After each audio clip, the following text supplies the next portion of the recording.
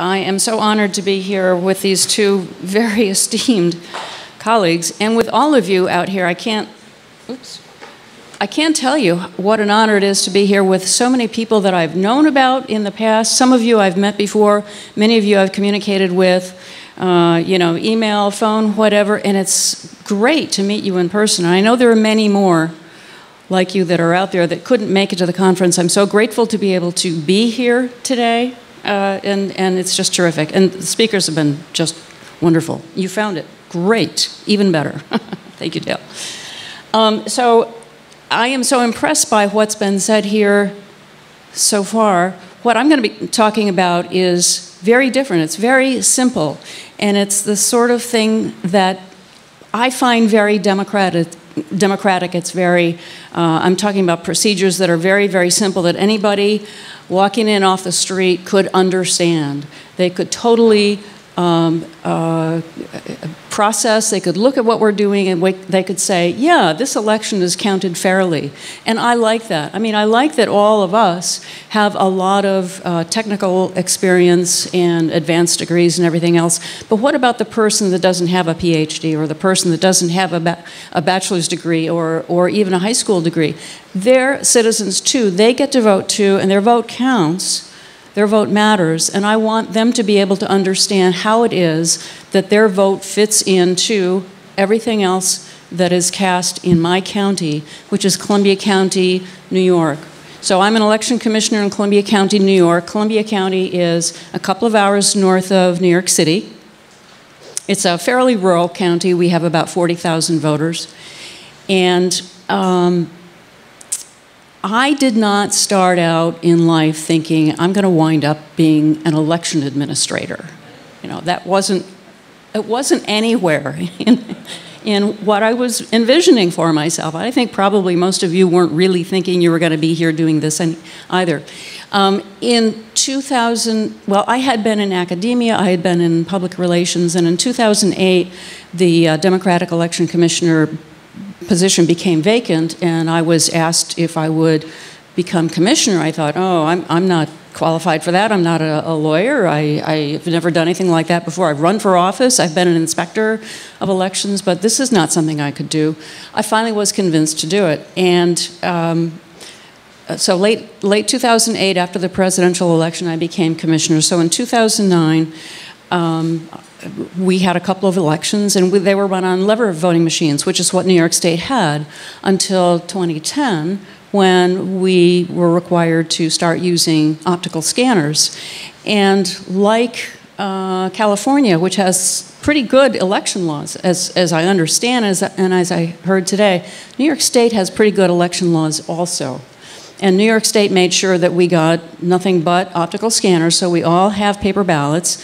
And New York State has an audit law as well. I don't think it's a very good audit law. It's not good enough for me. But what we do is we all have to count some paper ballots. And what I have heard over the last years is from reputable sources saying that other reputable sources, authority figures in elections, have said, you can't count paper ballots. They can't do it. They can't do it. It's a little bit of what Ray was saying. You know, if you don't have the right procedures in place, it's not pretty. You can't count paper ballots. And I'm here to say you can count paper ballots. We've been doing it since 2010 when we started.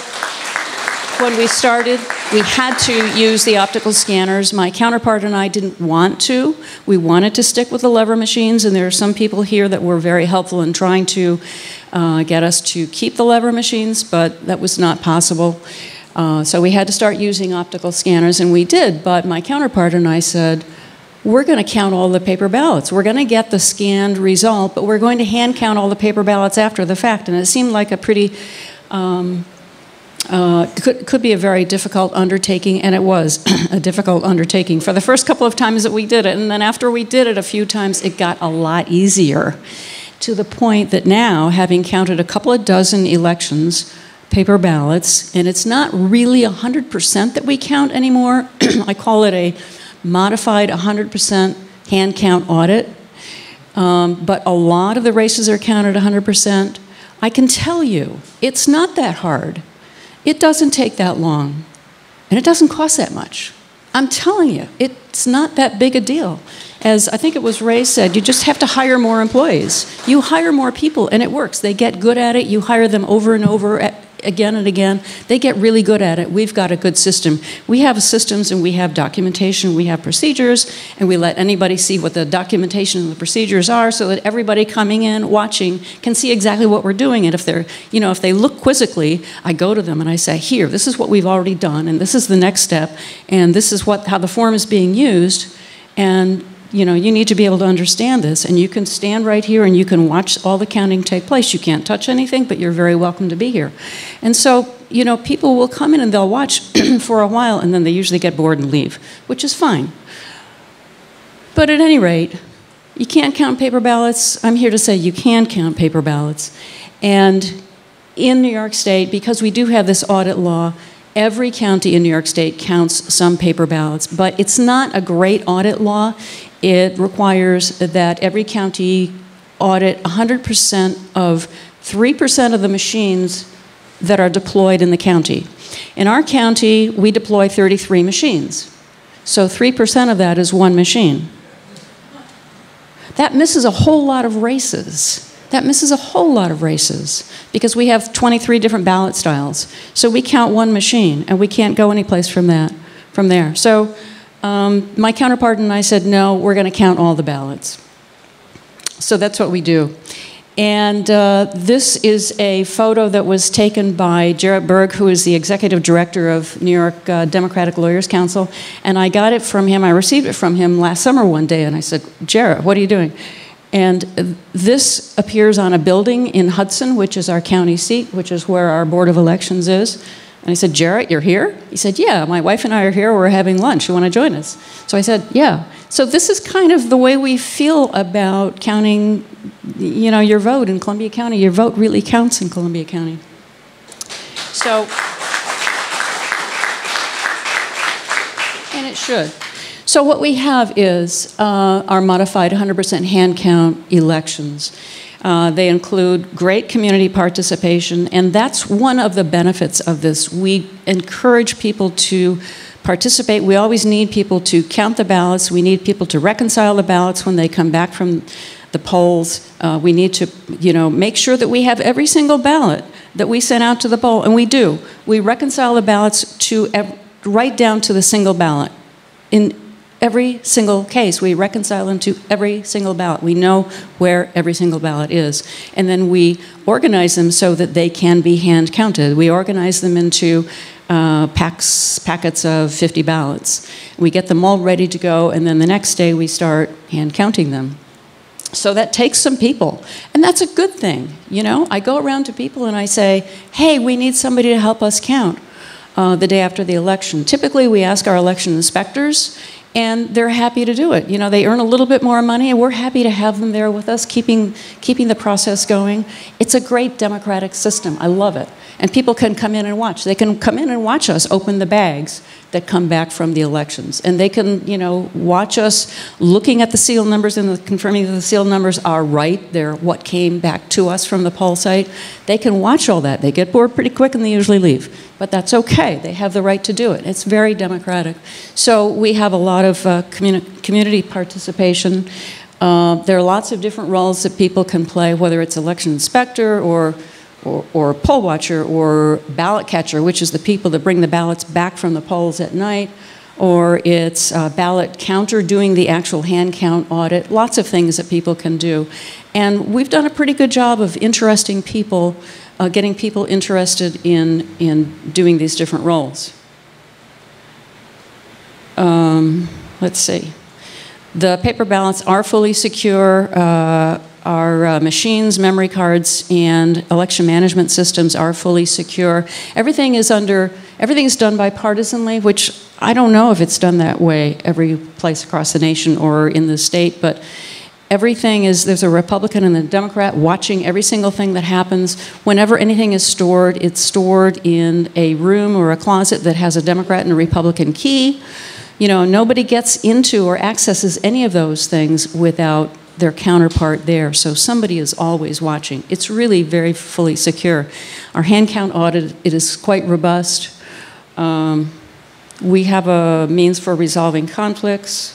Where am I now? Okay, yeah, this is good. Okay. So my dream is, and I haven't really realized this, my dream is to use what we do in Columbia County as a model to actually encourage some other election administrators to do what we do, because we think it works pretty well. It's easy. It's easy, it doesn't take that long, it doesn't cost that much. It costs us about 1% of our annual budget for our Board of Elections. 1% to do basically a 100% hand count. And I'll tell you what our basically a 100% hand count involves. We hand count 100% of all the local races. All the local races, because they're smaller, and it's, you know, there's a much bigger chance that they might be won or lost by 1 vote or 2 votes or 3 votes. A lot of our races are have that tight a margin. So, you know, finding a difference of 1 or 2 or 3 or 5 votes is big. It's very, very important. In our bigger, more regional races, maybe a countywide race or a race in which our county is one of 8 or one of 11 or one of an entire state, we do what the state requires. First, we audit that one machine that we're required to audit. We do 100% of that, no matter, you know, all the races. But then beyond that, we audit all of the local races, 100%. And then the regional races, we count as much as we feel is necessary. On election night, before the results are in, my counterpart, who I have to give a lot of credit to because he feels the same way that I do about this. We have to know how we know what we say we know when we certify our elections. Yeah, how do I know? How do I know? It's a number coming out of a black box. And you want me to sign off on that? I don't think so. So, going into the closing of polls on election night, my counterpart and I have this agreement that, with the exception of races that are uncontested, where there's only one candidate on the ballot, we're going to count 100%. Now, we know that's going to change after the results are in, because it always has. We've done 24 of these so far. And we know that when you've got a governor's race and you had a margin of 15 points statewide, counting 100% of the governor's race in Columbia County is kind of silly. So we don't do that. When it gets to smaller regional races, we might count more than the 3%, but we probably are not going to count 100%. If any candidate wants us to count, if a losing candidate, I should say, the winning candidate never cares, right? If any losing candidate wants us to count more than we were thinking of, we absolutely count every bit as much as they want. And they've never wanted more than we've counted. They've always been fine with the result that we have come up with. And I think one of the reasons is that we have a reputation now for counting everything transparently, publicly, you know, 100%. If we have any questions, you know, then we change the result based on voter intent. I have no idea where we are here. Okay. All right. And since everybody can come in and watch us count, if they have a problem, they know they can take us to court. You know, but that's never happened based on the counts that we've been doing. We did have one situation where there was a candidate who lost with a pretty big margin, but I think the candidate didn't really exactly believe it. So while we 2 commissioners were ready to halt the count, this candidate wanted us to count more, so we did. You know, we counted some more precincts. And the candidate looked at it and said, oh, could you do some more? So we did some more. And then finally the candidate said, yeah, okay, I really lost. And that was that. And it was no big deal. It didn't take very long. It didn't cost very much, and it wasn't that hard. Big deal. You know what? All the losers in Columbia County get it. They lost. And we don't ever have anybody coming back to us after the election and saying, I want a recount. A recount of what? We already did that. You know, they're really satisfied with what's happened. So where are we? Oh, okay. So they're welcome in the room where it happens. They want to be able to see what it was that happened. And this is what I'm saying. People have full access to, next slide. There we go. They have full access to our entire ballot counting process. And this is from Hamilton. You know, it's a great song. And if you were online with this right now, you could press that, click that, and you'd get the song, you know. The room where it happens. No one else is in the room where it happens, the room where it happens. No one really knows how the game is played, the art of the trade, how the sausage get made. We just assume that it happens. Yeah, well, in Columbia County, you really get to see it. So I made up some beautiful graphics to show you what happens to a voted ballot. Okay, this is election night. The polls have closed. Our inspectors have organized all the ballots. They have found all the ballots, and they report that on a statement of canvass. And then they seal them up with a couple of bipartisan ballot catchers watching, observing. They seal it up, and then these 4 people, 2 Democrats, 2 Republicans, sign a form saying these are the seal numbers. All right?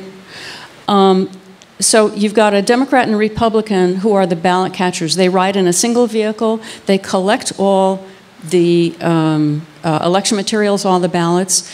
They get in that single vehicle and they bring them to the Board of Elections. When they get to the Board of Elections, there's a Democrat and Republican that meet the other Democrat and Republican, and they sign, that continue to sign the chain of custody, to fill out the chain of custody document. And then as soon as all that is done and everybody's convinced that nothing has happened to those ballots in transit from the poll site to the Board of Elections, a bipartisan team takes all those documents and puts them in a double-locked room, and they get locked up bipartisanly, and nobody can access them until the next day. And then the next day, they have to be brought out from that double-locked room, and then they get reconciled by a bipartisan team of reconcilers who make sure that they have every single ballot, and they do have every single ballot. They find every single ballot. It's a little bit of a challenge sometimes, but they do find and account for every single ballot. We have never had a situation where we couldn't find a ballot. We get them all back. We know exactly where they all are. They organize them so that they're ready to be counted, and then they're put back into this double-locked room until the next day when they get counted. The next day they get counted by teams of 4, 2 Democrats, 2 Republicans, and they confirm that they have all the right ballots that they should have. And then when they're done with it, what do I do with my glasses? Oh, here they are. When they're done with it, then they give it back to Board of Elections staff who just confirm that everything looks good there. They compare, we hand count, but we also use the machine totals. They compare the machine totals to the hand count, and usually they're the same. I mean, our counters are good. You can hand count paper ballots. I'm telling you, it can be done. It's not impossible at all. It's not rocket science. They confirm that the hand count numbers match the machine numbers, and usually they do. If they do, then the ballot bag is returned to the double lock closet. But sometimes they don't. And what do we do if that is the case? Then, when that comparison is made between the hand count totals and the machine count totals, the Board of Elections staff looked for a flag ballot because our counters have learned, because they've been doing this for a while, they have learned what kinds of votes a machine can't count. But they have learned whether or not they're valid votes. And so they count valid votes that were cast because they honor voter intent, because that's what it's all about, right? It's not really about how the machine counts. That's not the important thing. The important thing is, what did the voter want? So we honor what the voter wanted. And they take that ballot and they put it on top of the stack so that our Board of Elections staff, when they're comparing the two, say, oh, here's that vote. This is why there's a difference in the two. And oftentimes that just solves it right there, end of story. If it's not the case, and sometimes hand counters do make a mistake, I mean, it's really tedious work, they can make a mistake. Sometimes the Board of Election staff will say, okay, we would like you to recount this race. They don't give the counters any idea of what they're looking for. They just say, recount this race, recount the voids, recount the blanks, see if you get a different total. And typically they come up with a different total, and we're able to resolve those discrepancies. And it doesn't really take forever. Like I said, it's not that hard. And so after all that is over, we certify, and only after all that is over, and that's fully transparent. Everybody can come in and look very closely at what it is that we've been doing. So we've got a bunch of key documents. Everybody can look at them. They're available, and I can show them to you if you like.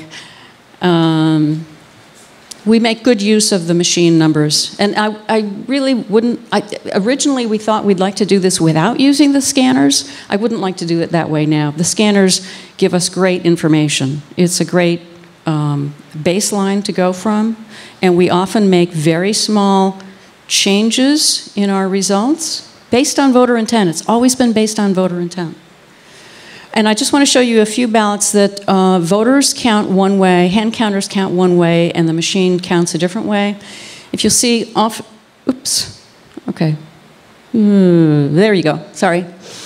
Off to the left, the ovals are filled in perfectly. When you get off to the right, the voter started filling in ovals off, off center, and the machine didn't read those as votes. Hand counters absolutely read them as votes.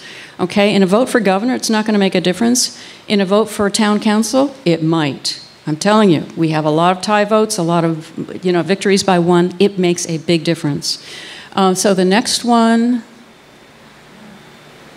Oh, the next one is sort of unfortunate. This is a voter that made a mistake and corrected it and then initialed the ballot. So this is one that invalidates the ballot. Oh, well, that happens. Here's another one that is kind of like the other first one that I showed you, but it's even more extreme. We absolutely counted all those votes, and the machine did not count those votes. And here's one from last month's primary election where there was a write-in campaign. And the Dominion image cast, which is what we use, and maybe all scanners do this, will recognize write-in votes by recognizing that there's something on the write-in line. Well, there was nothing on the write-in line, but clearly this voter wanted to vote for 2 write-in candidates. They were announced write-in candidates. Most counties wouldn't have ever looked at this ballot, but we looked at this ballot because we count 100%.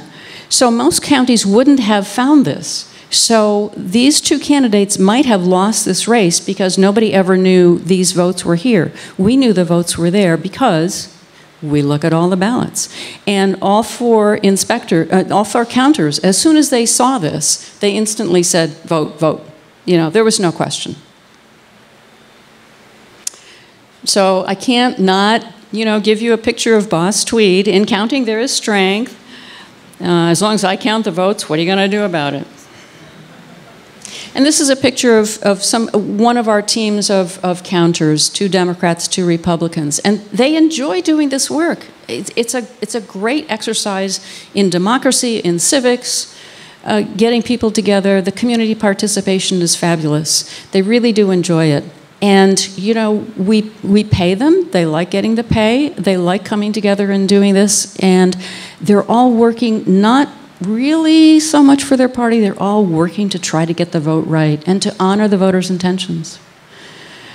And, in summary, I would just say, I would love to see more people get involved this way. I would love to see more people get involved as inspectors, as ballot catchers, as poll watchers, coming to watch the counts. I would love to see more election law lawyers. We really need more election law lawyers. I think it's great what you all are doing, and I'd love to see more counties doing this. Thank you. I'm sorry?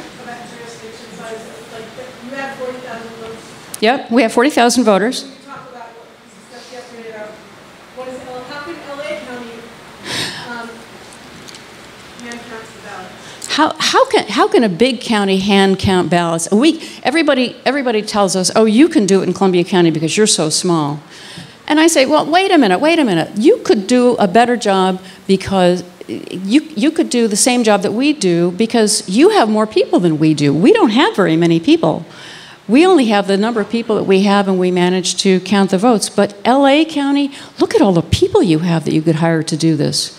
And that's why you have more ballots to count, because you have so many more people. We have fewer ballots to count because we have fewer people. It works. It's just about hiring more people. It's about establishing layers of management. You know, the bigger counties manage to do so many other processes in accordance with their population. They manage to do it. Why can't they do it in counting votes? Thank you.